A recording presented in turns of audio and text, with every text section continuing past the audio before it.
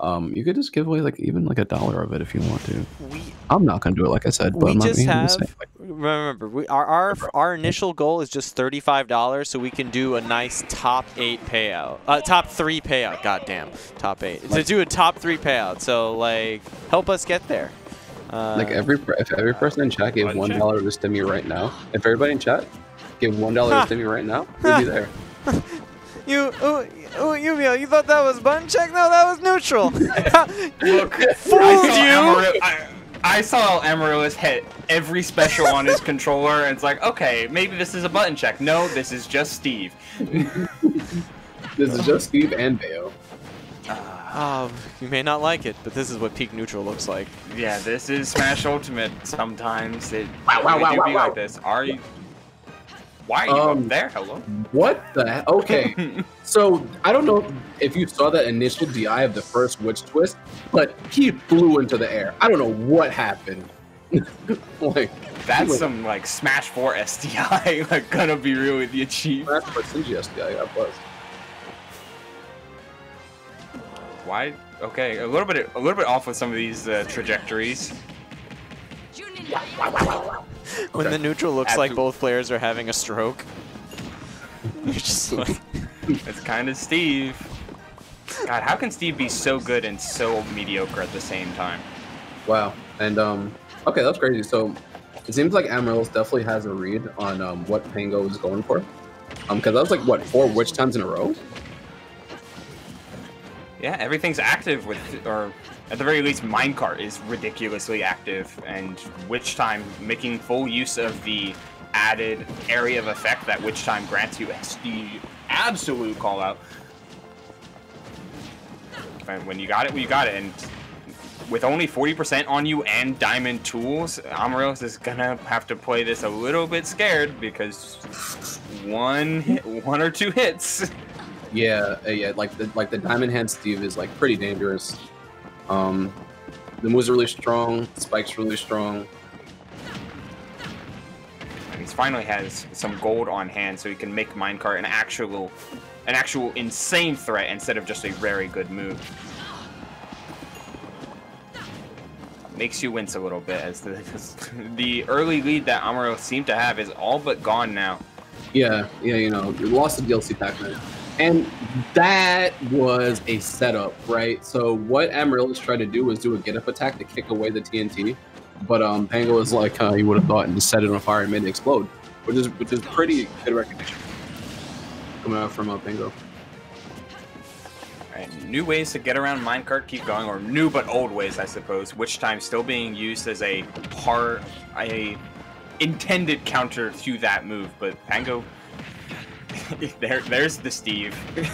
Just walk at your opponent and up tilt. See how it gets you. Yeah, and got whiff punished for 50% actually. And it seems like Pango's SDIing it up and just getting out of the combo, like crazy SDIing it up. When you got that much faith in your SDI, I mean, why not? Yeah, why not? Yeah. Ah, yes. Neutral. And you still got hit by that. God, without bats within, like that might be a dead bat. Oh no, wait, they're at 53, but that's a heck of a lot of damage. Yeah. Yeah, and wow. He's still alive though, and has gold, so this recovery is something you can't really mess with, as he tries and fails. Wow, yeah, and that forward throw killed. You know, I have to say, you didn't see a lot of we didn't see a lot of building from Pango, right? It actually seemed like Pango was being very aggressive in neutral, and you didn't see a lot of like the stalling for mining.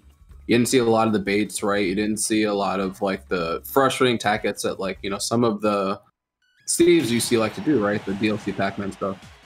And, you know, Amaryllis was just on top of the game plan, you know, breaking the zone.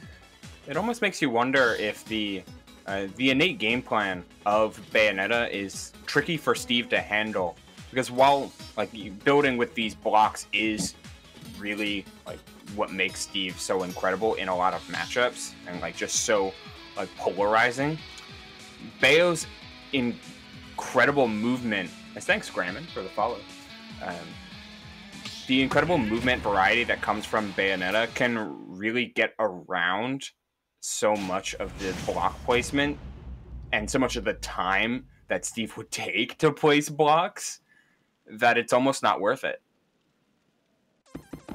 Yeah, it's almost not worth it. And also, it's like some of these setups that Pango's going for would actually hit other characters, but especially like the up smash setups. Amaryllis has just been witch timing through it and like hard punishing Pango. So that's like another aspect of this match that was pretty annoying. And he just downed. He just did not care. Yeah, well, I mean, why would you care when you can summon demon limbs that go through, destroy those blocks and more? Hey, it's called the Wicked Weave, okay? Yes. Well, Wicked Weaves, bullet arts, all the individual moves. As the bullet arts came through in the clutch for Amaryllis, not taking nearly as hard of a punish as he would on a whiff smash attack. Thanks for sub flat. We saw that. Let's go flat.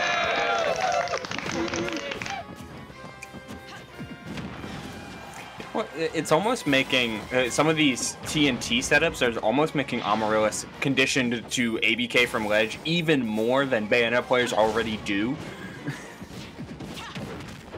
Yeah, and it's funny. I mean, funny enough, right?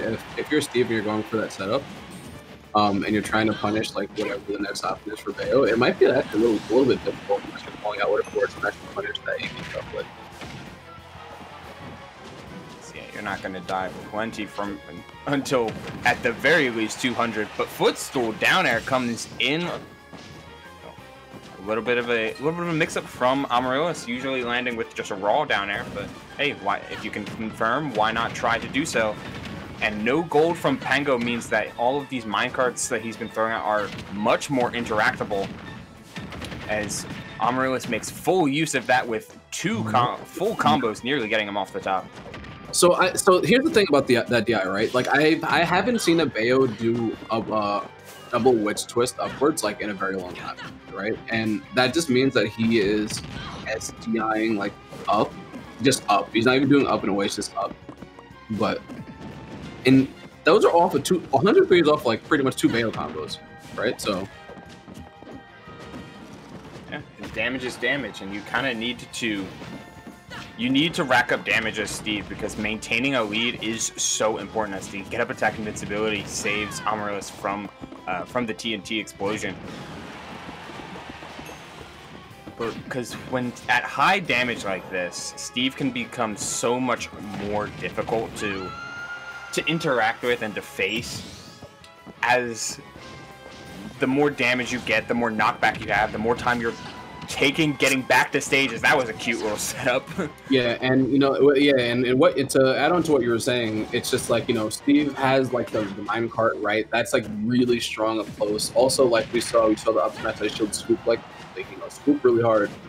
This is a character like down the stretch of the game, it's really annoying to interact with them because they just make you explode for no reason.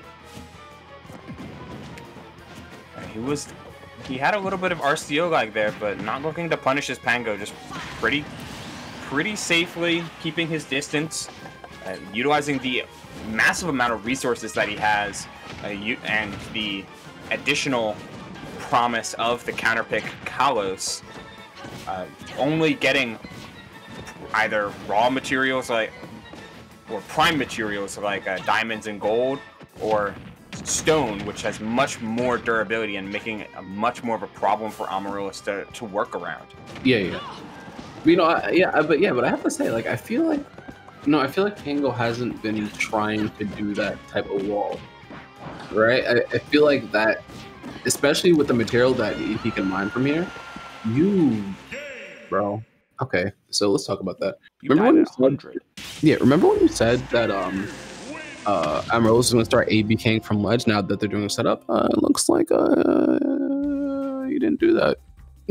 He did it before. This one was just jump. Oh, he got hit because he air dodged, or he tried to waveland on platform. I don't believe he gets hit if he double jumps away right there, but he air dodges down. Pango was just a little bit too late to catch the jump from ledge, but Amaryllis gives it to him anyway. Yeah, man. God bless. That's all I have to say about that. God bless. Yeah. Appellation, right? Appellation. Absolution. No, appellation, I think. Yeah. Thanks for the follow. Greninja Gang.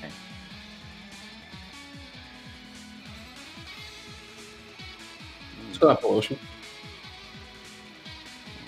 This is, man, so many game 3s thus far. This is a really tightly knit bracket right now. Was that a 45 damage combo? Yeah, Yes. no, it's true. Yes. Yeah, true combo. I knew I clipped this for a reason. Oh my. Yeah. No, Steve, he's DLC Pac-Man. His combos do more damage, and he sets up better walls. The more you say that, it gives the more you give Bars power. It's, you know what, I'm just saying it's true, right? It's like you could, you know, everybody was hopping on the BG's train now. Now we all need to accept that we have a DLC Pac-Man on our hands. At the very least, he doesn't have the mobility of Pac-Man, so like there's. God, imagine if he was just I still flying think around. I still think Pac-Man is better overall. Oh yeah, but Steve is more obnoxious in some ways. Yeah, there's more giant turkey looks at the carnival for Steve than there is for Pac-Man. You know? Yeah. 3, 2, 1. A lot more to look out for, but also a lot less to just naturally respect in a high-level game state. Oh yeah.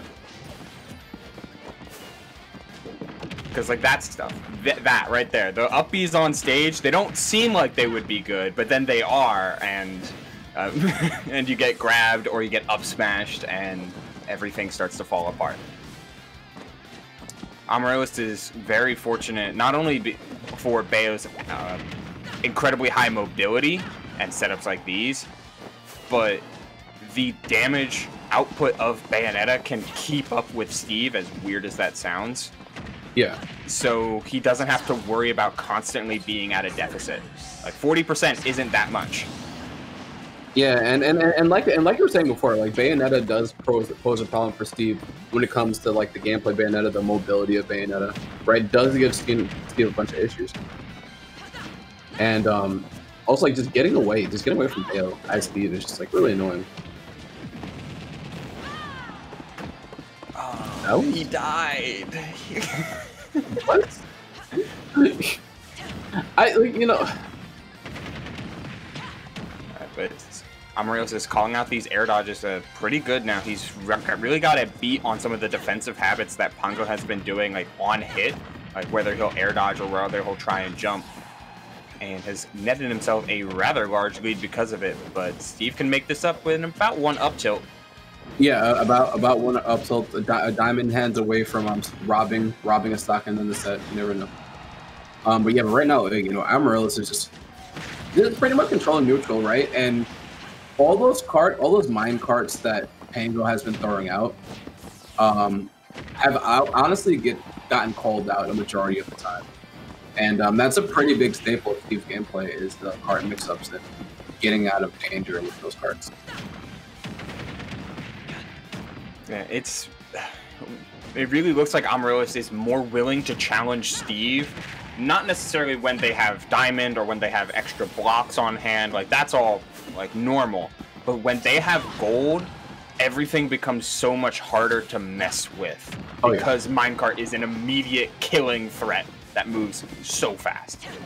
As Amaryllis just says, I'm not even gonna go to ledge, still gets caught by a diamond back air. Wow, that's how we're gonna end that set. Where are you rolling, bro? That's how we're gonna. This is happening right now. Drop from Halo, kill move, true combo. He gets killed, he dies, and it's probably in the same clip. The next stock, just drop from Halo, kill move. God bless. Works every time. God bless, man. That's the Fallen, where it's just like, yes, thank you for running under the respawn platform. again. Like, or you know, you go for You're go for the roll. It's just like, yeah, I'm gonna do a kill move while I'm invincible. Please roll, thanks, idiot. And you're just like, all right. Stupid. I'm just gonna like. Am I gonna run away from you while I'm invincible? No, I'm trying to hit you. I'm gonna swing. What are you gonna punish me? I'm invincible. Like, You literally can't touch me.